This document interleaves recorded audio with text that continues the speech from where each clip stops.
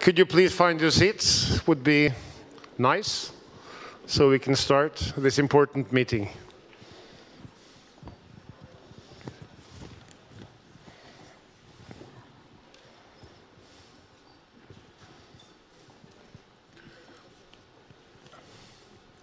Dear friends, Mr. Ambassador, State Secretary, it's indeed a great pleasure for the Arendalsuka, the Arendals Week, to welcome you all to this important event.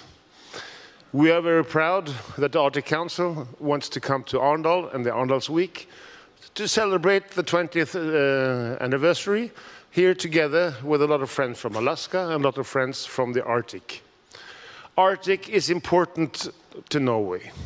It's always been important and will always be important. And the Arctic Council is a very important institution for us. But not only for us, for all the 8 countries surrounding the Arctic Council is, a way that civilization is able to be kept in these important areas of the world. And we have noticed with great interest that all these 8 countries are putting increased effort to making Arctic Council an efficient and good organization, which we from Norwegian side is very proud of. And I must say we are proud that you want to come here to Arendal to have this big conference, that Mr. Ambassador is coming here, just to have these important talks, how we can move further on. From Arendalsuka, I am very proud that we could collaborate with a lot of important organizations doing this, the Arctic Council, of course, but also the Parliament, because this is an important meeting for us and for you. We welcome you all to Arendal. I hope you have a good time while you're here. The weather is perfect, and there's a lot of different important meetings going on also, not only this meeting, so I hope that you will enjoy your stay in Arendal and enjoy the Arendals Week. And it's a pleasure for me to welcome you all. Please.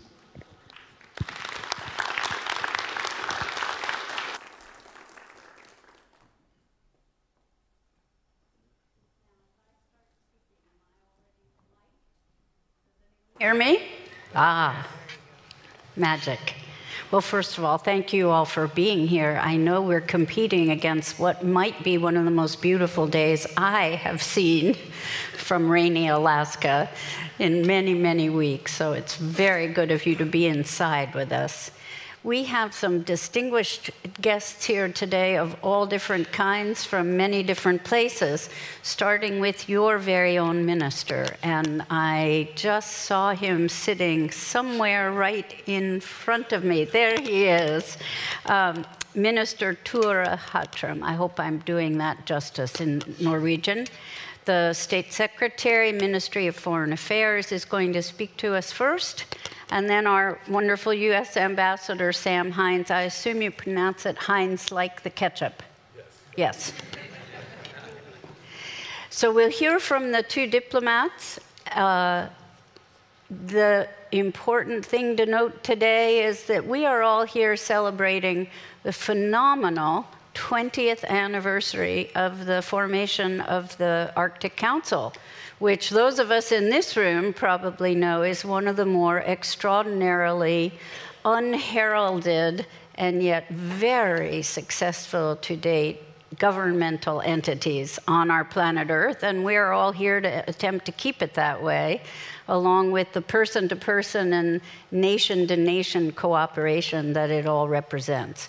So with that in mind, Minister, I'll turn the podium over to you and then to our U.S. Ambassador.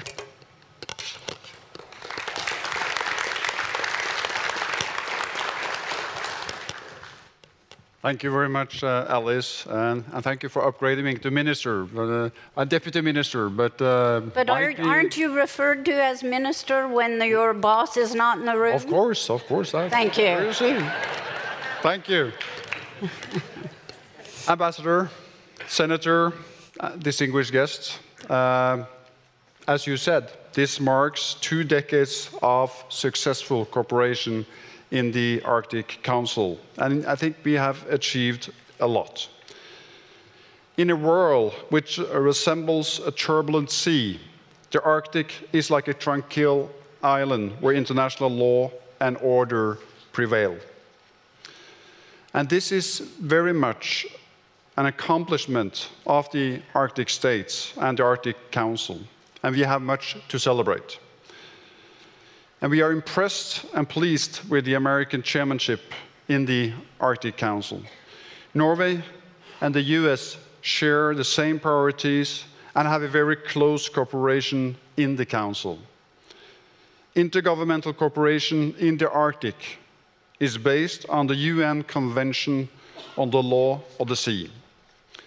And this constitution of the oceans provides a clear legal framework for uses of oceans and seas. New rules are being developed in line with growing needs and within the framework of international law. The Arctic Council initiated negotiations that have resulted in binding agreements between the 8 Arctic states on search and rescue, as well as on oil spill preparedness and response. And more is to come. In June, the delegates to an Arctic Council meeting agreed to a text on closer scientific cooperation between the Arctic states. Although the agreement won't be final until it is signed by the Arctic Council Ministerial in spring 2017, it is widely expected to go ahead. And this will be the 3rd legally binding agreement initiated by the Arctic Council and represent a big and important step for the Council. Where do we see the Arctic Council 20 years from now? It is our vision that the Arctic states will cooperate closely in laying the foundation for responsible economic development, green innovation, and blue growth. Thus, Norway was pleased when the Arctic Council took the initiative to create the Arctic Economic Council. I said this to Tara Sweeney before, but let me just reiterate how pleased Norway is with your work as chair of the Arctic Economic Council. Norway has high ambitions for the Arctic Economic Council. We hope it will play an important role in setting up a robust regime based on knowledge and innovation for industry cooperation in the Arctic. And we welcome a stronger cooperation with Alaska on Arctic challenges and opportunities. Both Norway and Alaska aim to promote sustainable business development in the North. His Majesty King Harald and Foreign Minister Brende visited Alaska last year. And I'm happy to see such a strong participation from Alaska at this year's conference in Arendal. Both Alaskans and Norwegians are people of the North. The knowledge and experience of the people in Alaska is vital in shaping US policy on the Arctic, including in the Arctic Council. And I really look forward to the discussions this afternoon, and thank you very much for your attention.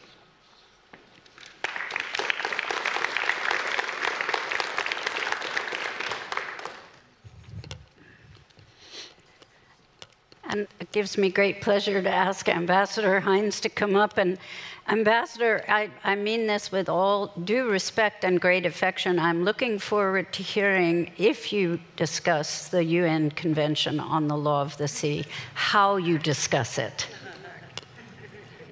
Thank you.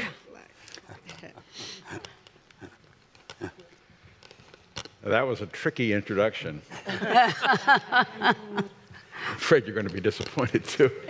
You're going to avoid it. Yes. Okay. Thank you very much, Alison. State Secretary, ladies and gentlemen, as you know, our Secretary of State and the President are keenly interested in the Arctic and the environment.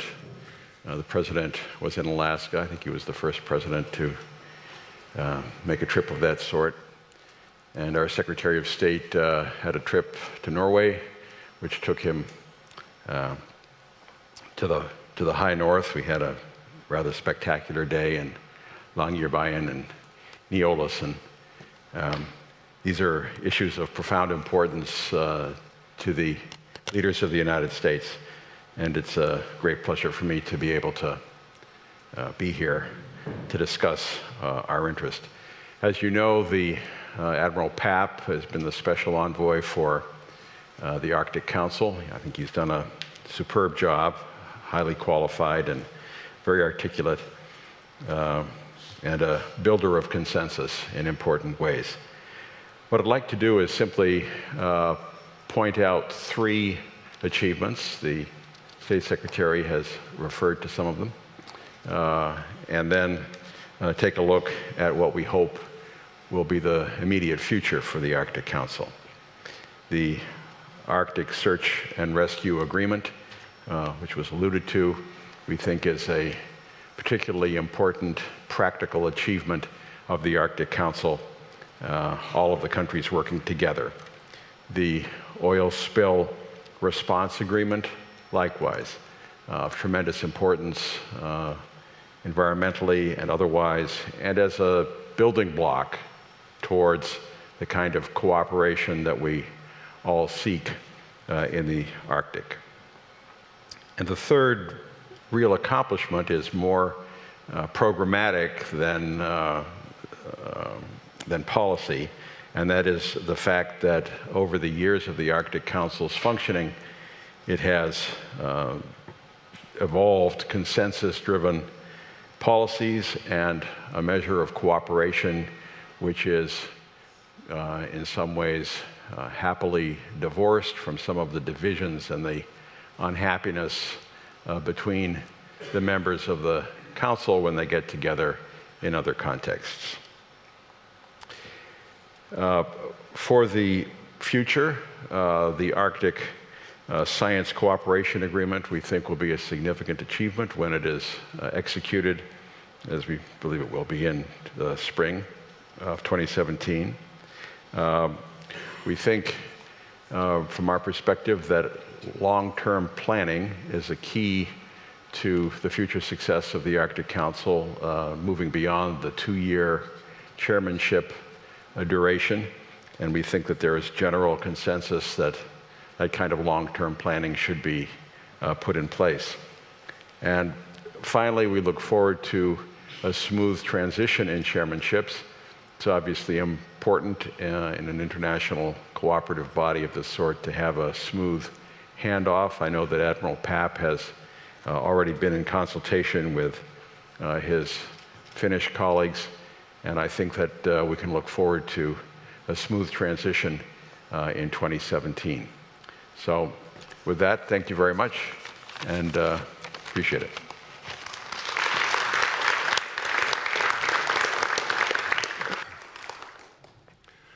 Thank you very much, Mr. Ambassador. While I'm presenting myself, I will ask the Ambassador and the State Secretary to please take a seat on the stage so we could have a little chat about what you just have said. My name is Tore. Tore, please take a seat. They don't take command, these State Secretaries. My name is Arne Oholm. I'm the editor of the High North News at the High North Center for Business and Governance at Nord University in Bodø. Together with my friend Alice Rogoff, she needs an introduction herself, lives in Anchorage, is a publisher of a newspaper called Alaska and Dispatch. So we are a kind of a concrete example of what we are discussing today, cooperation between Alaska and Norway. And the reason we are very happy that the Arendals Week made it possible for us to have the discussion here is that our job is to give a voice to the North, but we want to move that voice out to show how national and international the High North and the Arctic are. And the Arendals Week is a possibility to do that. And that's why we have invited Alaskan friends, people from the United States, and a lot of Norwegian people as well. So we're going to have, now you met the State Secretary in the Foreign Department, you met the US Ambassador in Norway. I'm going to give you now some of the more local politicians. And when we have chatted a little bit, we also give you 5 business people. So we bring it all together to discussion of the importance of cooperation, how we could be concrete, and why at all should we cooperate between United States and Norway, and why is Arctic Council so important? But Mr. Ambassador, if I may ask you, I mean, if I'm well informed, which I hope I am, Mr. Obama was the first president visiting Alaska as the president. Is that right? That's my understanding, yes. I mean, in Norway, we get ministers and prime minister and state secretary all the time running to the north. What does it say about the American high north politics that this is the first time ever that the president visits Alaska?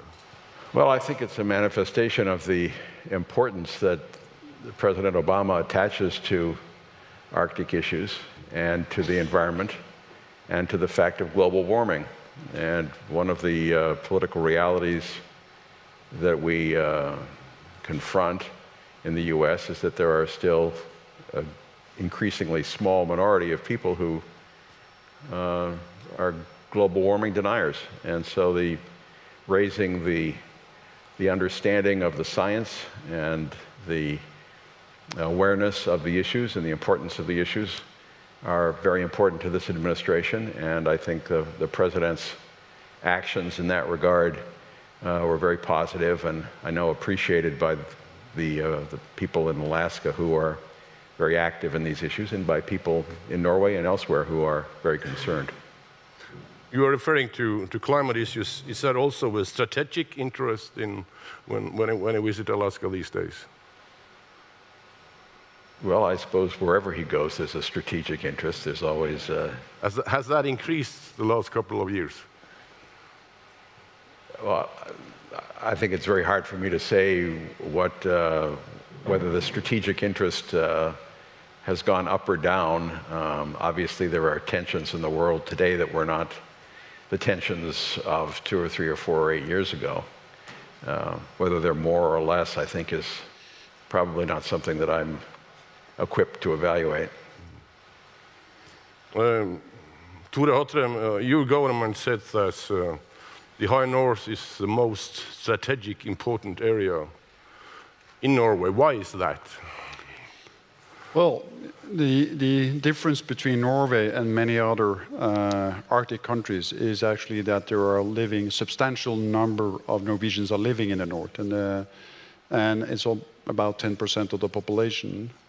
In addition to that, there is an increasing awareness that the future opportunities for Norway, lies in a sense in the north and in the sea, and our sea areas are many times bigger than our land areas. And I think that politicians and people understand that for us, there is a very important and interesting and challenging economic future. For that to be realized, in a sense, if you're going to tap that potential, we need to have infrastructure investments, we have to increase in higher education, we have to invest in research to be able to tap those resources in the future. And I think it's a bipartisan understanding, a bipartisan support for that. And this is the government policy. And it's sort of, the domestic policy goes together with foreign policy in the sense that our interest stretches, beyond our territory, also into the Arctic areas of our neighbors. So the importance of cooperating in the Arctic Council, cooperating with our neighbors, so that we have a working conditions and an infrastructure of cooperation where we actually are able to tap these resources. So what you are saying is actually that the High North, the northern part of Norway, is getting a more important economic role for the whole nation. Yeah, is that right? I think that's fair to say. You're starting to see that now, and that's something you can see in the sense that in the last couple of years, the economic growth in the 3 northernmost counties has been relatively higher than the average for Norway, and I think that is a trend that we will continue seeing in the future. As we are being able to exploit the resources. At the same time, we also realize that this needs to be done in a sustainable way. There needs to be a compromise between economic development and environment, and that's what we call sustainable development. And that's a perspective we share with the Americans and certainly also the Alaskans. We have people living in the north, and there probably will be a relatively higher share of the population will live in northern Norway in the future. And we have to have jobs up there. There needs to be potential for people actually living there, creating their lives, having families. Does that also mean that the economical growth will mean more public investment in like infrastructure? And which is happening.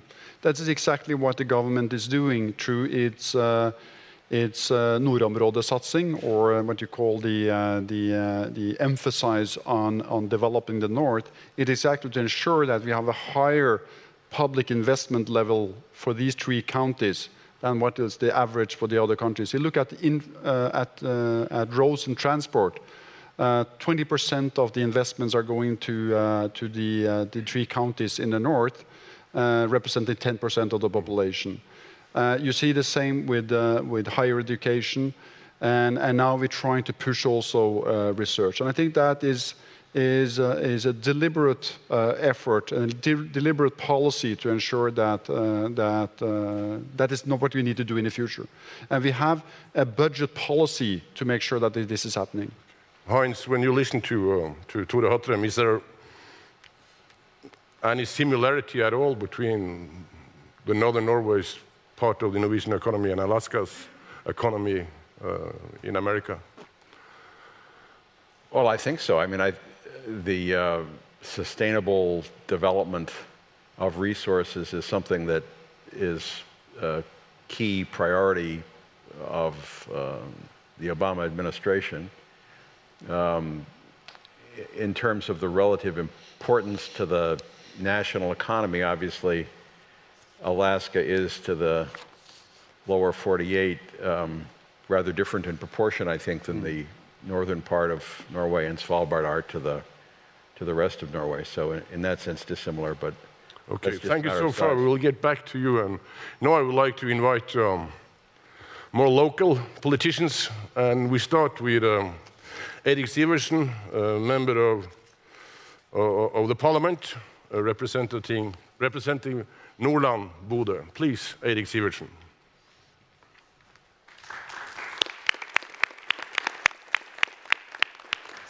Thank you, Your Excellency, State Secretary.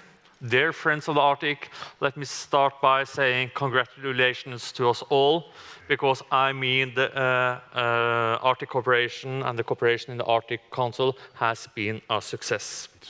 It has developed into an international regional organization, which we all know by its peaceful and constructive members, and innovative governance and involvement of the indigenous people living in the Arctic. This is new, and this is good, and it should be an inspiration for a lot of other international organizations.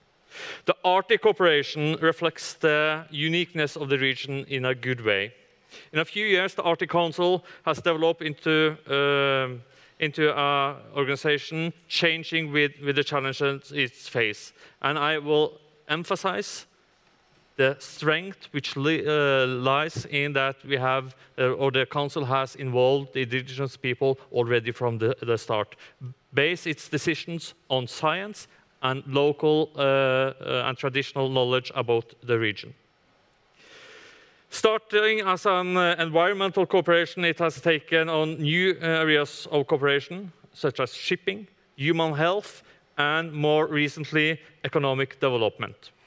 As an example, the creation of the Arctic Economic Council, which is a very important contributor to further development.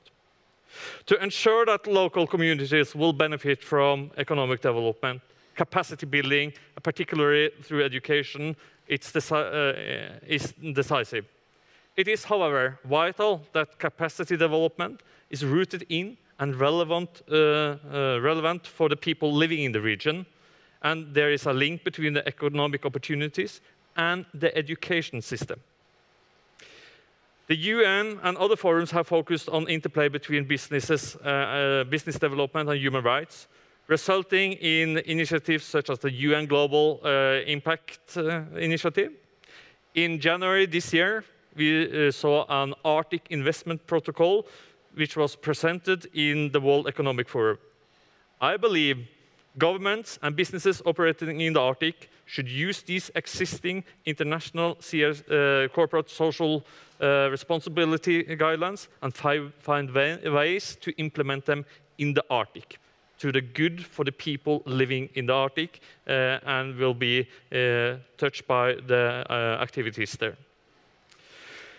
To explore the potential of voluntary mechanism to encourage high industry standards in social and environmental performance, such as highlighting best performances in Arctic Corporate Responsibility Index, based on instance, as I mentioned, the Arctic Business Investment Protocol and the UN Global Compact Initiative, or other tools which could apply.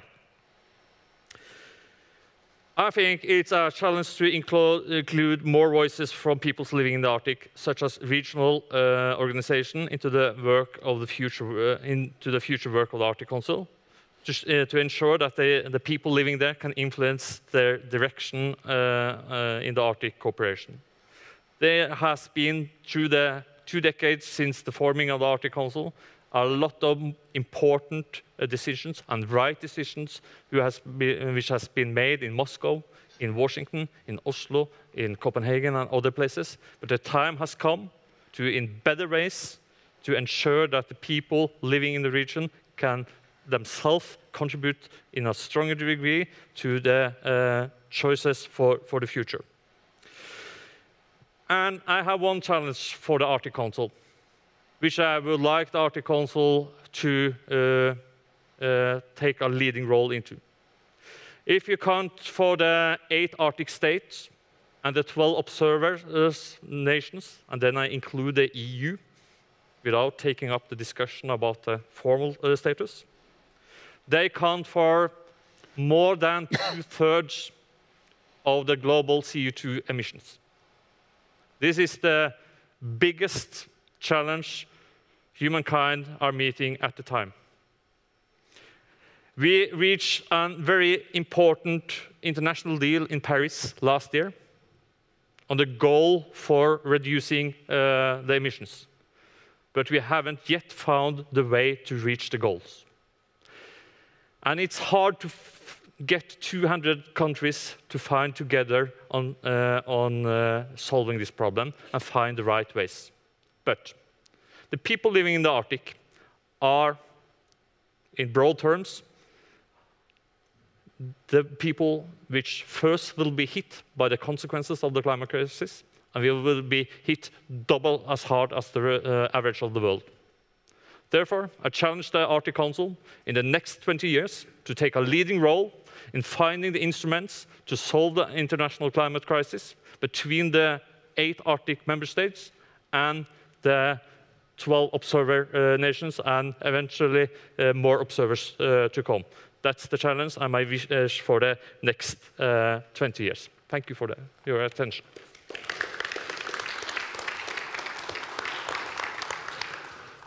Thank you very much, Erik. I have to ask you, actually, when you have this suggestion what Arctic Council could do to the climate changes, what kind of power do you want to put into Arctic Council, actually? Well, I think there has been a discussion. Should the Arctic Council be a fully-fledged international body, or should it continue as a cooperation based on consensus?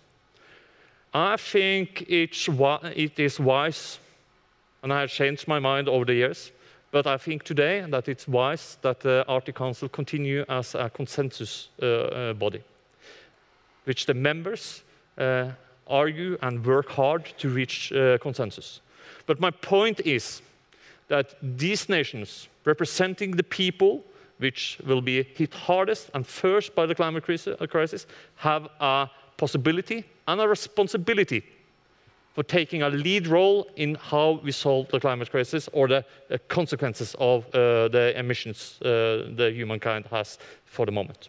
Okay, so but still by consensus, not by... Yeah, but I think the power in going in the front as a good example is underestimated in the daily life. Thank you very much, Eric. It's a pleasure. The next speaker traveled all the way from Alaska. I'm very proud to introduce from you a U.S. Senator, Lucille McGuire, an American Alaskan politician. Please, the floor is yours. Thank you. Good afternoon. It's a pleasure to be here as a part of your program for Arendal Week, an honor. And so I bring greetings from all the Alaskans here. There's a group of us that have flown in to make more connections with people in your country. Appreciate the hospitality. My family and many Alaskan families actually are immigrants from Norway. And so I was just going to bring that up when I started. On my father's side, his mother was second-generation American through the St. Lawrence River, last name Knockenmoose. And so there are many ties that our countries have in the North. I'd just like to invite you to consider that the Arctic is more than climate change. And I think that has been the center of discussion around the Arctic for so many of the last couple of years. When people are first finding out about the Arctic, they find out about it through the lens of climate change. It's more than ice, it's more than tundra, it's more than sea mammals, it's people. The Arctic is us. And I'm here today to give you a face. Other of my colleagues are as well. It's true that we are some of the world's first climate change refugees. And so we do talk about climate change, and it's an important part of how we live and how we approach development in the Arctic. But I invite you to consider in the future, as you look at the Arctic and think about it, that you always come back to the people first. Those of us that live there, that work there, that raise our families there, and that want to continue living there. In my state, Alaska, we are what makes the United States an Arctic nation. And as you know, my country has had the honor of chairing the Arctic Council for the past 2 years. We followed Canada, and next comes Finland. In many cases, citizens of the United States are just finding out that we're an Arctic nation. And again, I mentioned largely through the lens of climate change, but that's been our challenge in my state, is getting the United States to finally recognize we are in fact a United States, and we make the United States uniquely an Arctic nation. We have many challenges in the Arctic, challenges that we share, all of us together. The Arctic is cold. It is remote, it is sparsely populated, and those populations are spread out over vast geographical distances. In my state, many of those locations cannot be reached or bridged without an aircraft. And there's very little infrastructure. And I think that's a theme that you'll hear all of us talking about today. That lack of infrastructure, of course, presents challenges in terms of safety. Lack of hospitals, lack of bandwidth, lack of ports, and proper opportunities to develop jobs and resources. Like you, we too are also physically and mentally far away from our federal capital. That's another major point that I want to emphasize for you here in the room. Oslo and Washington, D.C. Are very far away in their thinking, in many cases, from us locals in our state. Involvement of local people at the local, regional, and tribal level is critical. And that's another point that I want to leave you all with here today as you think about the Arctic, how important it is. And it's an honor to have our ambassador here today, and an honor to have federal officials, but that the Arctic itself and the thoughts about the Arctic should come down to the most local of people, the people who have lived, and in the case of Tara Sweeney, who you'll hear from, on the land for thousands and thousands of years. Why it's so important, in my opinion, is because it's the local people that have the most interest in keeping the environment sound for their children, for themselves, preserving the place that they live and work. But they also have that healthy respect for the opportunities that are needed to develop healthy communities. And of course, we know that that's an economy. So jobs and access to resource development are an important part of the things that we local people talk about. Without self-worth, without a sense of hope, our suicide rates in the North continue to climb. They are already higher than most places on the Earth. Just one statistic to give you: women in Alaska ages 16 to 22 have 10 times the national United States average of suicide rates. And just think about that for a second. Before you've even started your life and all of the ups and downs that life brings, you don't even want to begin it. And so when you think about resource development and the balance that we're trying to seek with the environment, please understand it's through that lens of giving the people hope and opportunity. To that end, I want to, we have just a little bit to introduce ourselves. I want to tell you the effort that I led so that as I'm on the panel today, you understand the lens I come through. I'm a lifelong Alaskan. 16 years I served in the House and the Senate. And most recently, I've had the honor of co-chairing the Alaska Arctic Policy Commission. And this was an opportunity for us to come forward as Alaskans to put our values, our ideas on the table in front of our federal government to policy make. And it was a challenge at first. In the spring of 2014, my co-chair and I were in Washington, D.C., and meeting with our president's team at that point. And they were just a couple months away from introducing their strategic Arctic plan for the United States of America.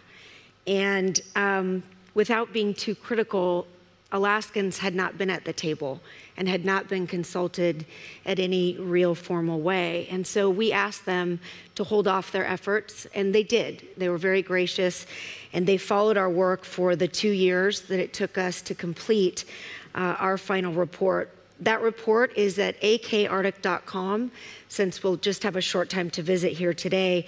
But I wanted to mention just a few things about it. The first is the commission was made up of a healthy mix of local elected officials and lay people.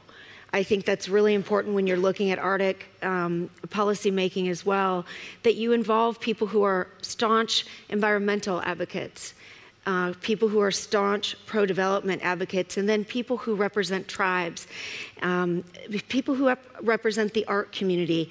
So there were 26 of us. We met for 2 years. We met in the communities themselves. And so to give you an example, we would fly to Barrow. We would listen first. We spent the entire first day listening. Another important part of Arctic policymaking is listening. And then we would deliberate on the second day. These are the 4 policy statements that came out of it. The report is approximately 118 pages, but just a couple of takeaways. The first is that we have a commitment to upholding economically vibrant communities consistent with the responsibility of a healthy environment. The second is that we would collaborate with all levels of government and stakeholders. And our local leaders agreed that it was our responsibility to reach out to the federal officials as well and be sure that they were involved, as well as international leaders. Third, that we should have a secure and safe Arctic. Yesterday I was in a meeting where one of the Norwegian presenters said that if he had to sum it up in 2 words, that he said that Norwegians want a safe and peaceful, or a peaceful and stable Arctic. And I think that that's what Alaskans want too. And finally, that we value and want to strengthen the resilience of our communities. So as I wrap up, I just let you know that we're still working through these policies. We have implemented an Arctic infrastructure fund using our state bank, which is designed to help stimulate investment in the infrastructure in the Arctic. We have put the policy into state law itself, but we have 4 lines of effort that will continue to be worked on. Those involve the response to the capacity gap in infrastructure, healthy communities themselves, Alaska-based science and research, and economic development. And so I thank you for your time in my opening remarks, and just, again, a huge thank you to your country. We have a close connection as Northerners, our values, the way that we approach things, and I look forward to working with all of you in the future. Thank you very much. Yes, please, take a seat. It seems like, Giselle, that all of you Americans have Norwegian relatives. Is that right? It's a lot of us. It's a lot of us. Yeah, we have one other guy here who's coming later. He's called Edvardsen. He's from Alaska, Nils Anthony Edvardsen. So you have... I have to ask you, not to be rude, even if it feels like I'm rude when I ask this question, because you have an election going on in the United States, and one of your candidates from your party, the Republican, is Donald Trump. Could I ask you, as a Republican living in the high north, what do you think about that? So I remember Alice Rogoff, a very wise woman, yesterday said at the start of our Arctic meeting, no questions about Donald Trump. Yeah. And so I'm going to invoke that. Is that right? Yes. I mean, is that a situation? I would say this, that I think what's important about whoever ends up as the next president of the United States, that they work with the transition team of the outgoing Obama administration on the Arctic. I think there is really no more prescient issue for us as Northerners. Obviously, conflicts in the Middle East and scarcity of resources plague all of us. But the chance to develop this area responsibly in a way that I don't think you've seen development on the Earth happen, where you really are involving indigenous people, where you're involving locals, and you're creating that healthy balance between protecting the environment and creating opportunity for future generations. I see the Arctic as a place that will help move innovation, help take that next young generation into all kinds of exciting opportunities. So whichever of the administrations wins, I think an important thing for us here in the room is that they continue to work with the hard work of the Obama administration. Okay, so far about Mr. Donald. Erik, what we hear from Alaska now is, yeah, a lot of similarity, but I would like you to analyze the situation where you have a lot of local plans, you have regional plans, strategic plans, and you have wishes, and adapting them into the national politics. What is your experience in Norway with that? Because we have the same thing in Northern Norway. Yeah. A lot of local plans, regional plans, and now you're a member of the parliament, so you have seen all the way. Well, I think it's very important to have plans, because that's one way of systemizing what are you thinking, what are the goals. So that's an important starting point. But the short version, it boils down to money. Are you getting the resources to do the necessary investments to realize the ideas, the plans you have? How do we manage to do that at a national level? Because one thing about the North, in all the 8 Arctic countries, I think it's a kind of North-South dimension, where there's a lot of resources in the North, but it's the economies are underdeveloped. There are a lot of potential, but you need, among other things, infrastructure. You need capacities among local authorities, and you need more education and research to get the most out of the resources. And to get there, you have to use some national resources investing in them. I think that in Norway, the 10 last years, we have seen a rising interest and willingness to invest in the North. But as a Northerner myself, of course, I should wish for even more to get the most out of the opportunities we see. I'd like to say something potentially provocative, that if there were a choice between plans, I'm in favor of the regional and local plans first, and would ask that the federal funds go toward implementing them. And I'll just give you the example in Alaska. If the federal policy had moved forward without the Alaskans at the table, you would have had such surprising gaps in application. One simple thing that I can point to, in June of 2014, in our first meeting in Barrow, we were presented formally with the first draft of the strategic plan, and the word people was not even in the document. And I just encourage you to think about that. And again, this is not casting aspersions. This is identifying that distinction between the sovereign at the national level, looking at this place as almost a snow globe, as a place where there is climate change only to discuss, tundra and ice and so forth.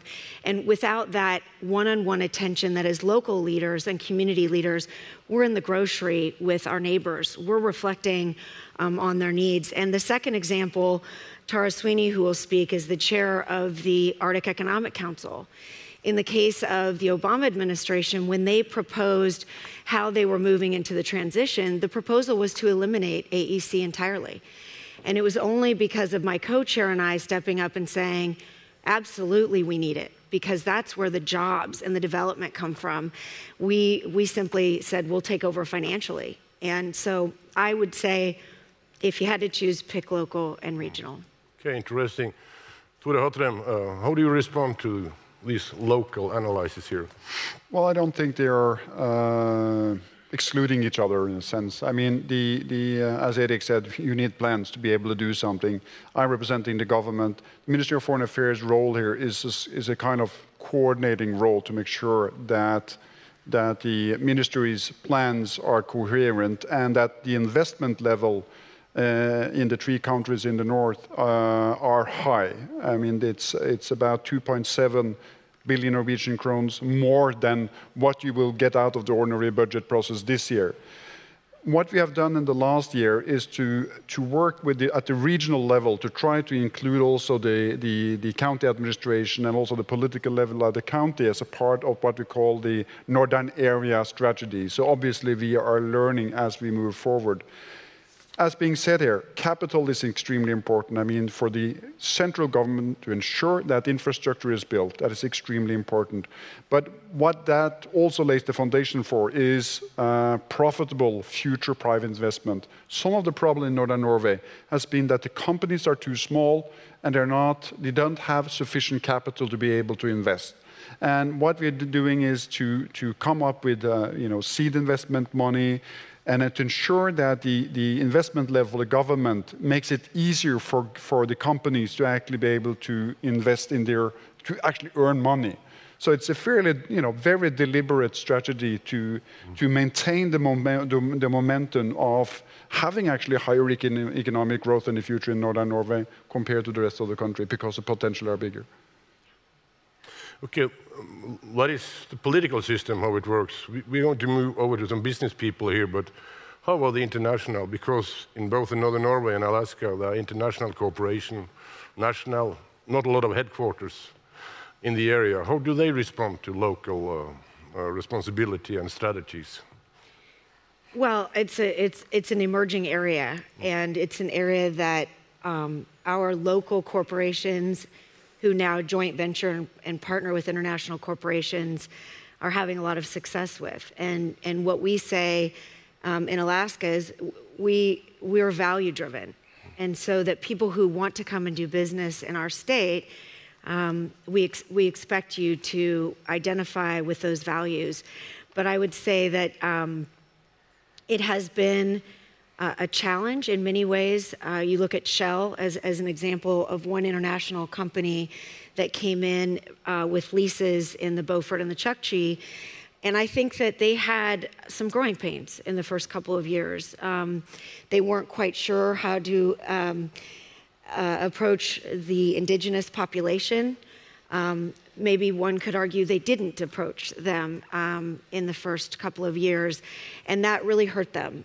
But once they started to understand that getting that community buy-in was so important, you saw them listening, you saw them adjusting their plans, you saw them proposing infrastructure assets in the community and so forth. So I think we're still navigating this area. At the Arctic Council level, I would just say, because it is a national organization, that also can present some challenges, because it is the United States and not Alaska. Erik.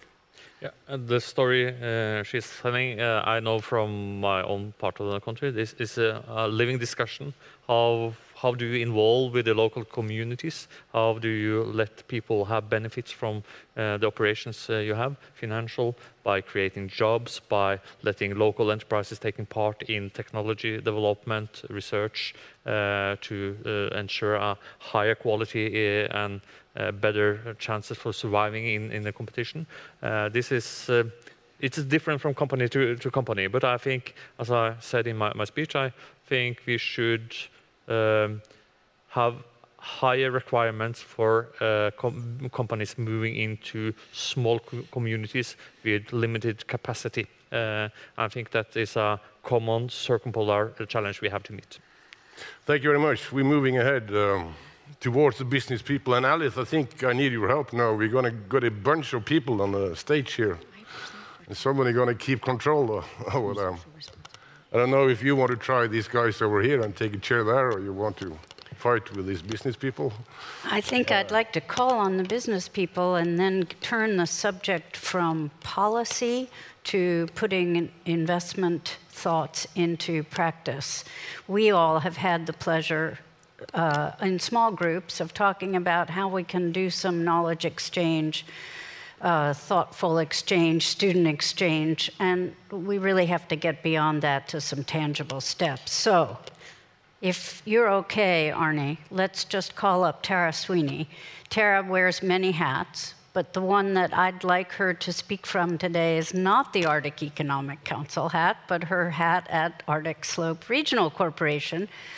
Tara has probably the biggest international view of Arctic business as it exists today, outside of Russia at least, in the circumpolar Arctic. And I'd be very interested to know, when you're done being chair of the Arctic Economic Council and you're back to just being an Arctic Slope executive with big vision, how you could see that we might actually begin to do business together, country to country. Sorry. Just right here. Well, good afternoon. As Alice said, my name is Tara Sweeney. I am an Inupiaq from Barrow, Alaska, and I see a number of people from my hometown in the audience. Hi, Delbert. Hi, Lars. Hi, Carlin and Anthony, my uncle. We're all related somehow, and Anthony will share with you how he's related to Norway and his ties.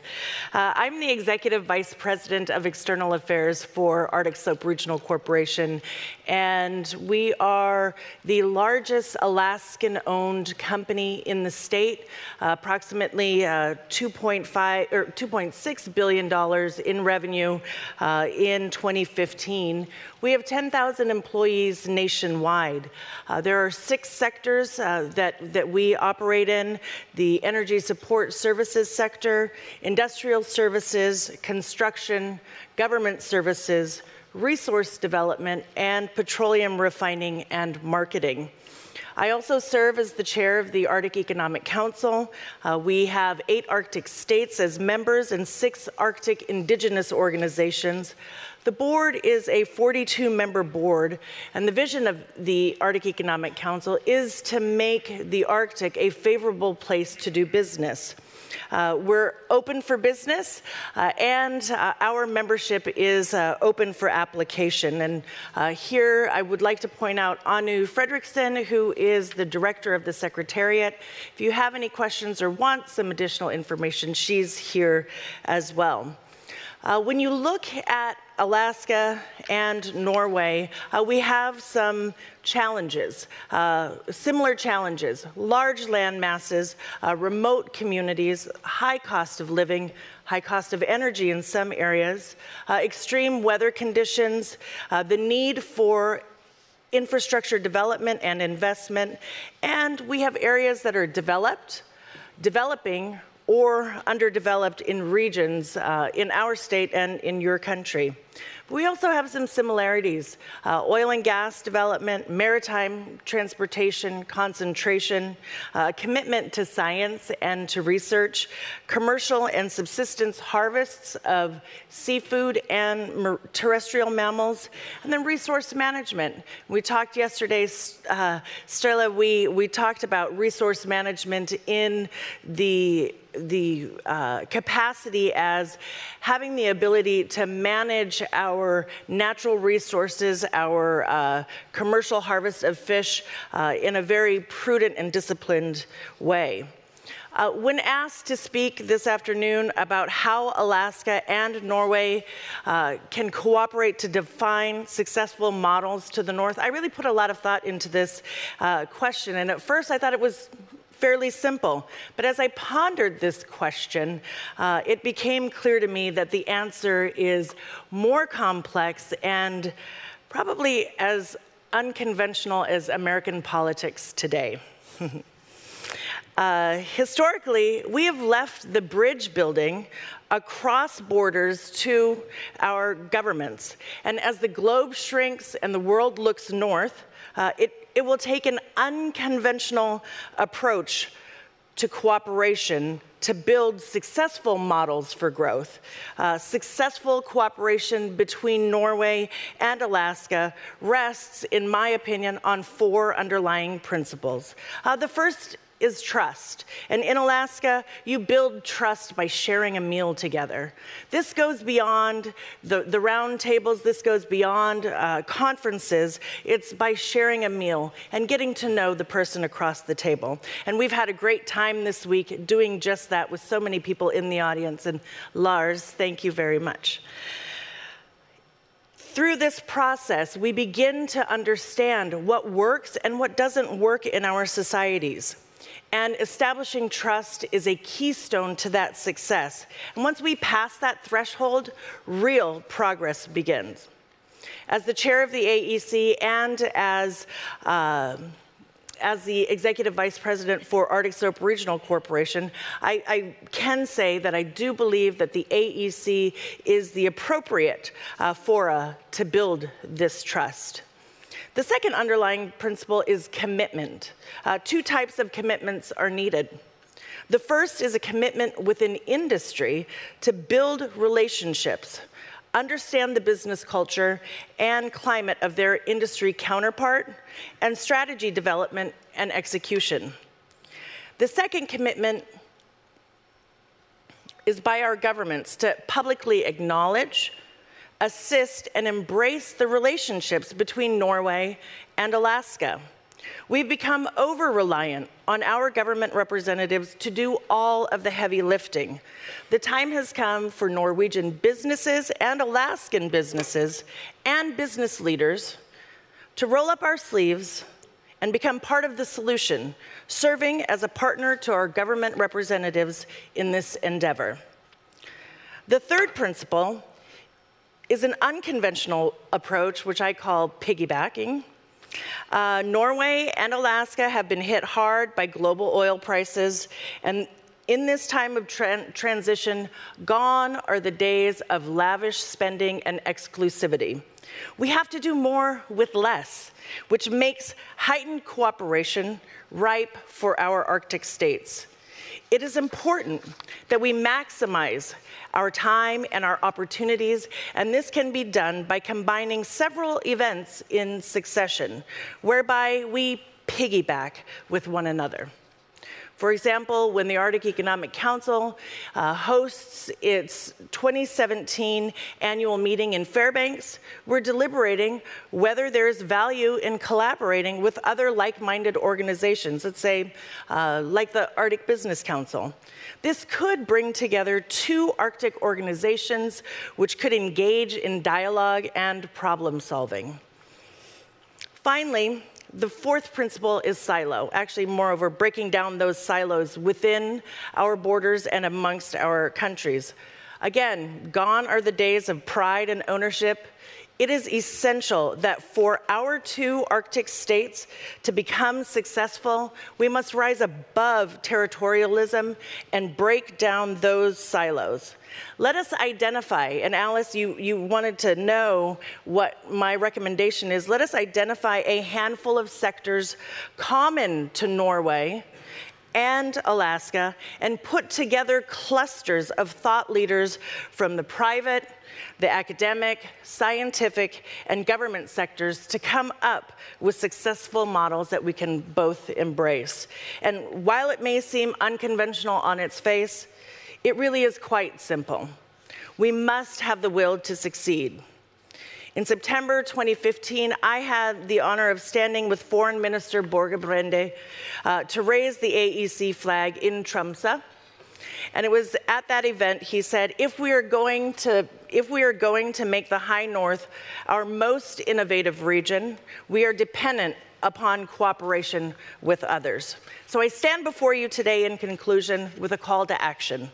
On behalf of Arctic Slope Regional Corporation and as the chair of the AEC, I extend to you the hands of commitment to success for Norway and Alaska, and I ask that you join us in partnership to break the mold and create a new model for success. Thank you.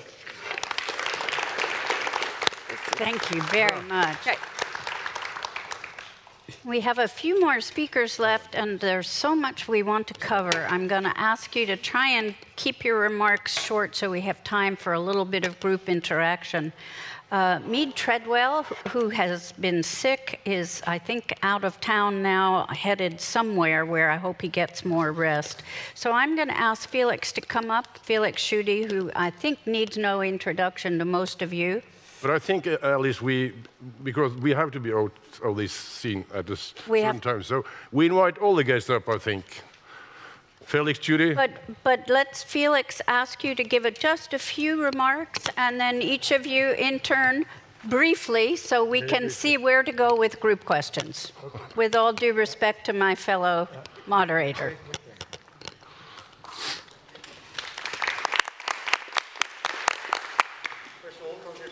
Can you hear me?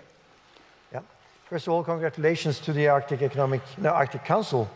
And I totally support you, Eric. It's, the consensus model should go forward. It should depend on the 8 affected countries or main participants who will find, through the dialogue, find the balance between economic and environmental development, and to do that in a sustainable way. That's very, very important, and it's worked well so far.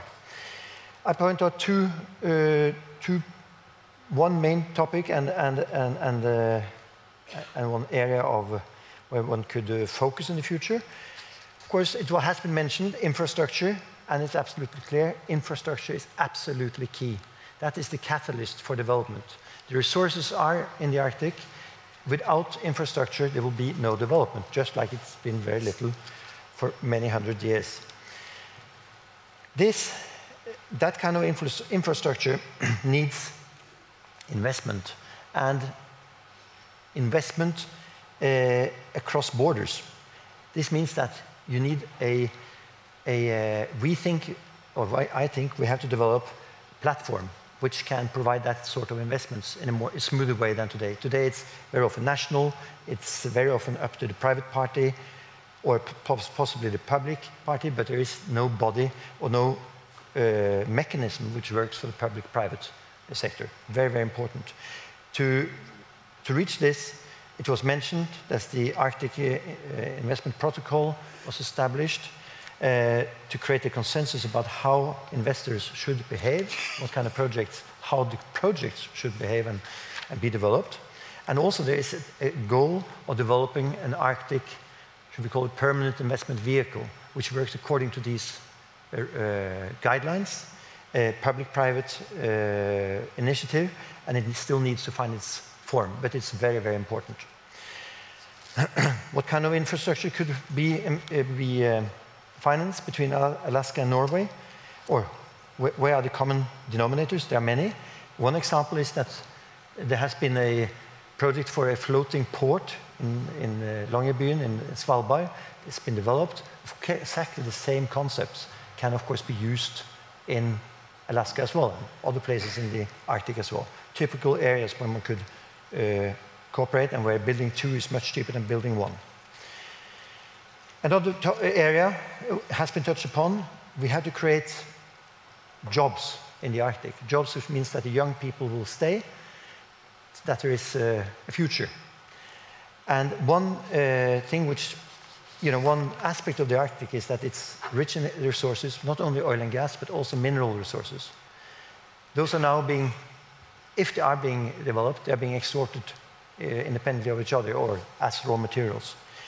By combining those resources, gas and mineral metals, you can create much higher value products which would withstand the cyclicality of the markets, especially the commodity markets, much, much better, and thereby creates requirement for competent jobs, long-term, in fact, environmentally sound because you use gas instead of coal energy, less transportation and so on, and it creates value which stays in the Arctic. I think I will conclude with that. Thank you.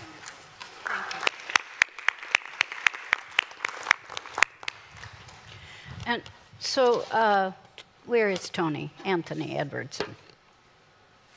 Here, come on up and speak to us very briefly, and then we'll get to questions for everybody. Thank you, Alice. Thank you, Ambassador and Mr. Secretary. I'm Anthony Edwardson, and I think my grandpa had something very in common when he decided to move to Alaska in the late 1800s. And he came from Mondale, Norway, so he was trying to get Norway connected with Alaska. There you go.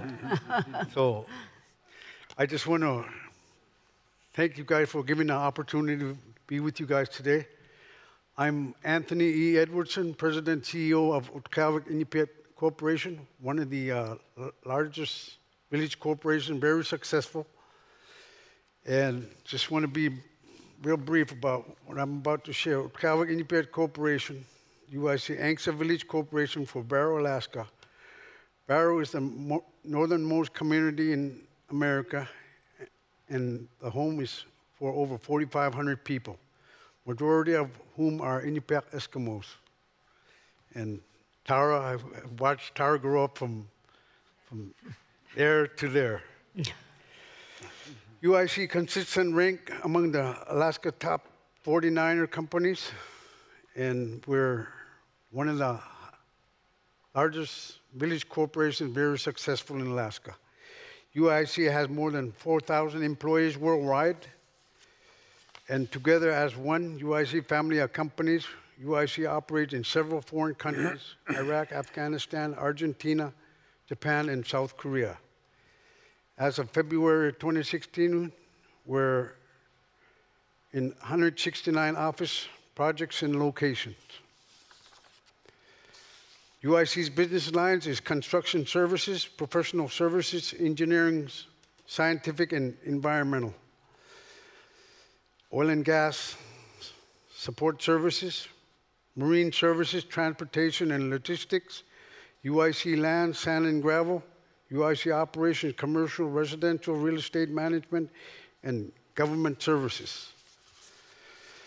I just want to share with you guys how we need to prepare ourselves with the finding partnership with other countries. And I think Norway is one of the key partners that we're looking at. It's, I think we experienced the vast vessel movement that's going through the Northwest Passage and the Northeast Passage. And we already have an airport that's very well equipped. It's got the highest sophisticated equipment the airport needs. And Barrow is one of the unique places on the top of the world. Wherever you go, going across the high Arctic, you got to stop in Barrow. And as far as what we've been working real hard with President Obama and the delegates of Alaska, we are very lack of infrastructure. And we've worked really hard with Senator Murkowski, Senator Sullivan, and before it was Senator Begich, that we try to identify a safety search and rescue effort for the U.S. Coast Guard. And when we saw all the activity going on, that we needed that search and rescue effort. And therefore, we worked really hard on, getting the U.S. Coast Guard in place in Barrow, Alaska. And, because it goes right down to what McGuire mentioned about people. And, it's all about search and rescue. And when it comes to the high Arctic, what we've experienced in Barrow, we see more and more the cruise ships going up through Barrow. And with the cruise ships going up through Barrow, we don't have that search and rescue capabilities. So with that being said, we've been working really hard on putting a deep draft port right there in Barrow. And it's very well protected in a bay. And that's what we've been really advocating for with the U.S. delegates. And I think we've made a number of proposals to Arctic Council. The declining in the Arctic sea ice has made the Arctic a more vulnerable strategic option for transportation shipping. Trans-Arctic shipping connect ports to Alaska, Norway, Iceland, Russia, and other Arctic nations. Connect 8 Arctic nations to Barrow, connect to air transportation system. Barrow Airport is one of the most unique airports there is in the top of the world.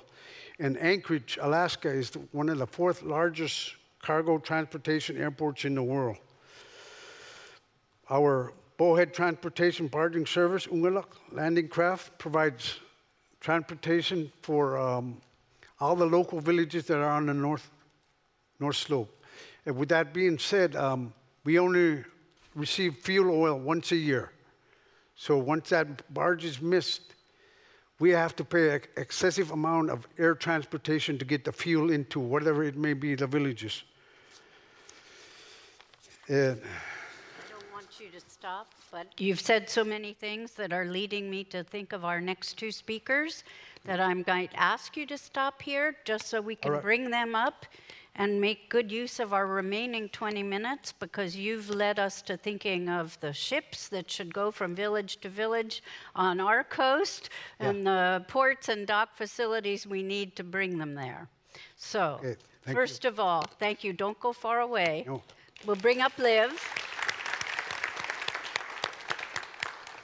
Please, where did Liv go? Here she is. Come on up and speak very briefly about your thoughts before we bring you into a group discussion. We'll save our tourism master for the last. Thank you, Alice. My name is Liv and I work as a legal counselor to a number of businesses working in the Arctic, and I'm a partner in law firm Selmer. I'll respond to your invitation, Alice, to address some of the issues which I think are essential to develop the economic endeavors in the Arctic, which is so clearly prioritized by the Arctic Council as recently as the clear invitation issued in 2013 by the 8 Arctic Council member states to get a structured interface and a cooperation space with business under the Arctic Economic Council. So it has been well caught. Tara is running it, ANO is operating it, and the 42 members are addressing how to get predictable and to get interesting business opportunities. I have 3 points I wanted to share with you. Firstly, there is a sophistication in the Arctic, which I think is underestimated. That means we have a very good stakeholder cooperation already. The indigenous peoples are very much open to dialogue with business, indeed encourages and embraces the opportunity to discuss with all types of businesses how they can cooperate to make sure that you're building prosperity in the Arctic. Secondly, you will see that you have a very predictable and well-known and tested regulation already in place, as the State Secretary referred to initially, the key treaty of the United Nations Convention of the Law of the Seas. And of course, you tried very professionally as a moderator to draw the ambassador, but I will mention that the US has said that they think the treaty makes sense and that they will play by its rules. So for us as business people, that's not bad. And I think that the regulatory regime, which is there and which is being taken care of step by step in terms of search and rescue, in terms of oil spill prevention, and combating illegal fisheries, which are 3 issues that have been well covered in cooperation between the coastal states, demonstrate that this is a well-functioning part of the world for business. And my third and last point is, I really enjoyed your intervention, Tara, saying maybe we should do things somewhat differently here. Maybe the bridge builders are not the ones that we usually look to, diplomats and governments. Maybe it is business people, maybe it is NGOs, and maybe it is local and regional politicians that are the practical executors of the will of the people as it is expressed in the commendable treaties made by governments. Thank you. And so this brings us to our last presenter, Daniel from Hurtigruten. I hope I pronounced that right. And I'll come back after you're done telling us briefly how we might cooperate better with some questions of my own. Thank you very much. I'm a big fan of the Arctic, and I lead a company who is lucky enough to be the largest explorer cruise operator in the world, and is also having hotels, sledge dogs, snowmobiles in the Arctic. There are massive opportunities for tourism in the Arctic. Massive opportunities. This can be a very important and vital part for creating jobs in the Arctic, but the development needs to be sustainable, it needs to be responsible, and we need to make sure that we leave value creation and money behind in the communities and not take it away from it. So we can create a high value, high quality travel products in the Arctic, experience nature, authenticity. The potential is enormous, and we should focus on the fact that a good place to visit should also be a good place to live. And we can't jeopardize this by creating these non-authentic Santa villages, as some countries have been doing, or allowing that we receive these huge, enormous cruise ships. The latest one is almost 7,000 people. It's so much larger than the communities they're gonna visit. And that's jeopardizing the whole strategy to develop a sustainable form of tourism. The Obama administration made very strict regulations toward the oil and gas industry in Alaska. We support that. The same should apply for the cruise industry and the travel industry to make sure that we develop this sustainable. My challenge to the Arctic Council, to Alaska, to Norway, is to be progressive thinkers, to be in front of the development, to speed up the green shift in policies together and not wait for others. And another challenge I have is to develop, instead of going north-south as we do in the Arctic very often, from the Norwegian Arctic, we go to Oslo. From Alaska, we go to Washington. So let's develop an east-west kind of cooperation. And let me finalize by one example. We have 3 hotels in Longyearbyen on Svalbard. It's the northernmost community in the world. Our hotels were sinking because of the permafrost. Where did we go to find competence for that? We didn't go to Oslo. We didn't go to Europe. We went to Arctic Canada and brought in consultants from a Canadian company that was experts in this. So last challenge, develop these east-west bound commercial opportunities. Thank you.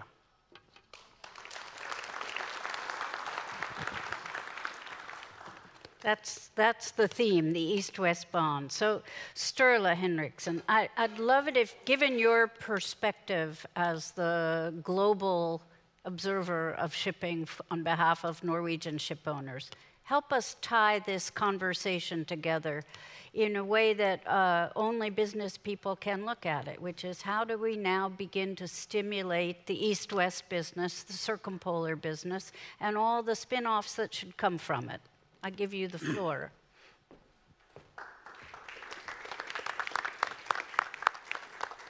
Thank you, Alice. I think that I consider the fact that the importance of the Arctic is increasing economically and strategically. And I think that the pressure on this region is increasing. And I think that calls for more cooperation between those states represented in the Arctic Council, which I believe is sort of the key body here.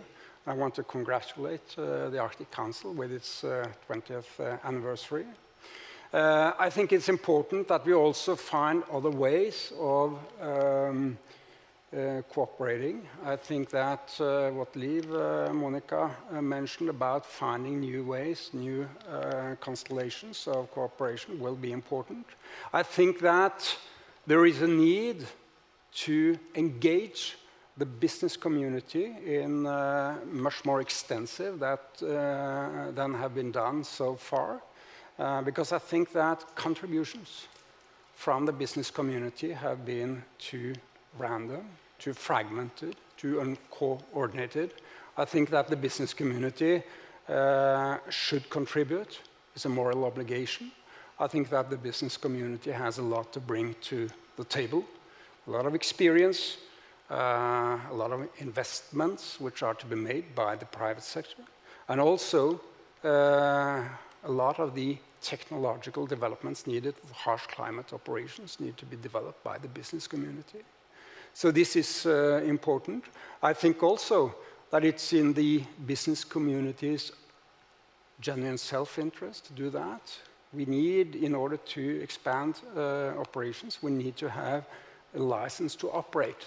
And that means that we have to develop trust. And this trust is developed in the relationship, in the cooperation with all other stakeholders in this region. And for that purpose, we have initiated the Arctic Business Council, which is a cross-industry international forum. I think that one of the key aspects for further cooperation is to sort of try to agree on what are sort of the main practical steps forward. And I think that on the regulatory side, I think there is more to be done. I think that on development of infrastructure, and in particular on communication and search and rescue capacities. Those should be sort of the priorities for the next steps going forward. And also, I would like to add, and this is with reference to what a representative from Alaska said yesterday, because a lot of us, myself included, talk about the need for a stepwise, precautionary approach, sustainable development, responsibility. This is what I say and mean. But the Alaskan representative yesterday, he didn't hear that. He heard overregulation. He heard obstacles to industrial and societal developments. And here I think we have to sort of strike a balance, because what we need is to develop this region in a societal and industrial fashion, which is sustainable. But also we know that the pressure exerted on this region as the ice recedes, as the resources are getting accessible, as new tradeways, new trade lanes are opening up both regionally and globally. I think that there are a lot of stakeholders who do not share these perspectives. And this is why the circumpolar states in particular, and the people of the Arctic Council and the people gathered in this room has a particular role to play. Thank you very much. Thank you. That's very helpful. Now we have so few minutes left. I'd like to pick up on a point I think it was Tara, perhaps someone else made earlier. We are going to have more meetings where there will be opportunities to continue this kind of discussion. To my knowledge, this is the first discussion I've attended in any way associated with the Arctic Economic Council even, where we're, instead of talking about economic policies and public policies, talking about business to business, exchange and cooperation. I would like each of you to think about ways we can build this into future gatherings anywhere that the government representatives cause the private sector to join them in gathering. Once we're there, let's split off the public sector conversations from the private and talk about the areas which make the most sense for actually putting investment ideas on a table, so to speak, and seeing if there are participants who might be interested in developing joint ventures. The first one I can see, which is so obvious given what you all are thinking about in Norway, is the subject of sustainable alternative green energy that is specifically tailored for the climate of the Arctic. It is insane to be looking to the south, as people say, when we up here have very specific geographic needs that are different. And so I would put that out there as the first. Arne, I would invite you now as my co-moderator to suggest how we might bring about other tangible suggestions for how we take this conversation and build on it at another gathering with these same sorts of participants. That's a good thought, and I think we have 2 minutes left, so why don't we let the political representative respond to what they heard about the demands from the business people over here. So, Tore, what is your response so far? Well, and how could we, as Ali say, take this further on? Yeah, just very brief some reflections, and there's been a lot of things have been said, but I think it needs to be repeated. One thing several have pointed out that the Arctic, there was a term a couple of years ago about the race to Arctic, as if this was a kind of all people fighting to sort of get to the Arctic and tap resources. But it's actually a low tension area. It is actually a well-regulated area, partly because, as Liv Monica said, because of the UN Convention on the Law of the Sea and the rights of obligations of coastal states. And all the sea areas are actually covered by coastal states, and they have rights and obligations. So this is well-regulated, low-tension area. And that is a good sort of circumstances for private sector activities. I think that's important to stress. And also, I don't think it's been mentioned so far, but one of the good things with the King's visit to Alaska and the foreign minister was the establishment of the University Corporation. As I see it, for further development in Norway, a lot of the businesses that will be established in the future will actually come from, ideas will come from research institutions attached to universities. And I think that strong university cooperation, higher education cooperation between Alaska and Norway can be good in the sense that will create bigger opportunities for joint venture, as Alice is pointing out. And I'm not a sort of specialist on businesses, but certainly, I would strongly support Alice's appeal to actually see if what is possible to come to flesh out these for joint ventures now. Thank you very much, Tore. Mr. Ambassador, do you think it's important to bring this further on, this kind of cooperation and discussion? Absolutely. I think we've heard lots of very constructive suggestions and insights as to how we go forward, and that's what we all, I think, want to do and should do and will do. Thank you very much. And from what I still call the local politicians, even you are a member of the parliament, how do you summarize? How do you take this further on in your parliament, Erik? I think Tara Sweeney said the key word, commitment. We have met here in Norway to discuss possibilities. I think we should commit to together look into common interests projects in the future and take Alice pray for a meeting again and discussing this further. Thank you very much. And we go, Alaska, you go to the last word here. Yeah, absolutely. I think one thing that was good is that many of the discussion points from the political side were similar to things that people in the business sector had to say. And so I think that's good that our worlds aren't too disconnected. I think future dialogue is important. And I would say that as we look to future dialogue, to me, the common theme is infrastructure, financing, access to capital, communication between small and larger companies, technological advances and new ways of thinking, and innovation. And I think as we move into the next series of dialogues, it might be nice to have some of the discussions even more pinpointed so that people can come in prepared to discuss what they've been able to do as far as infrastructure and where the remaining challenges are, where they see the need for innovation and new markets, and how they're faring in getting large and small corporations together. Thank you very much. And one place where we could continue this, Alice, is in the Alaskan-based Alaskan Dispatch and Norwegian-based Harness News, where we are discussing these issues on a daily basis, and we will continue with that. So, thank you very much. Thank you so much. I hope that when we next gather, we will be laying plans for an Arctic Business Expo. That's my dream. So someday in the future, we'll do it with lots of booths and trade shows around. Thank you, participants.